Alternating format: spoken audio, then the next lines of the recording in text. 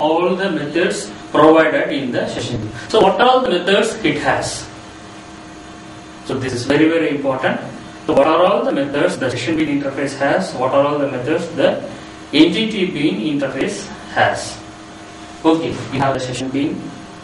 So the session bean interface has, you have to implement the methods EJB activate, EJB activate, set session context, get session context,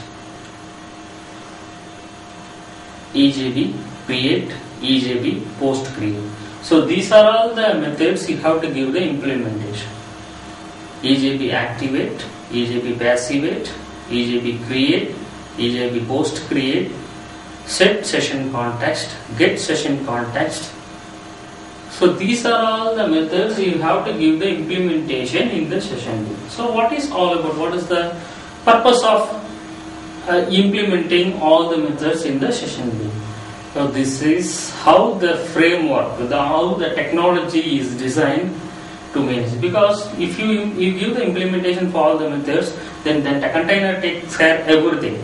So container already we have discussed.